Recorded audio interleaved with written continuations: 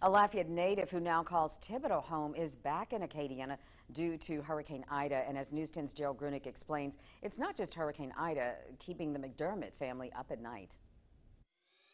Doug McDermott, born and raised here in the Hub City, temporarily calling Lafayette home once again due to Hurricane Ida.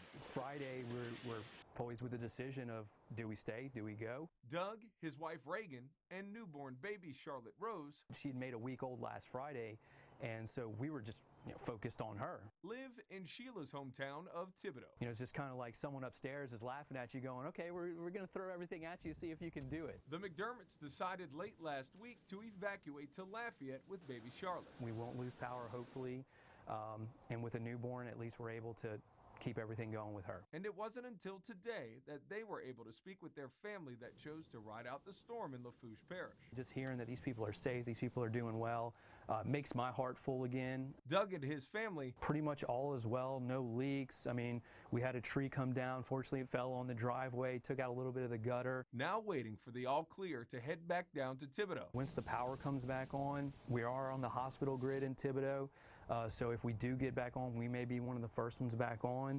So yeah, it's more or less just a wait and see game right now. As for baby Charlotte Rose, a memorable first trip back to Daddy's hometown. I mean, yeah, we didn't expect her to be in Lafayette this early, but it's been great. My dad's been helping out with her, and we may start being able to bring her around to some of the friends and other extended family here in Lafayette to show her to everybody. But right now it's just kind of going through the motions of keeping up to date and see what's going on. In Lafayette, I'm Gerald Grunick, KLFY News 10.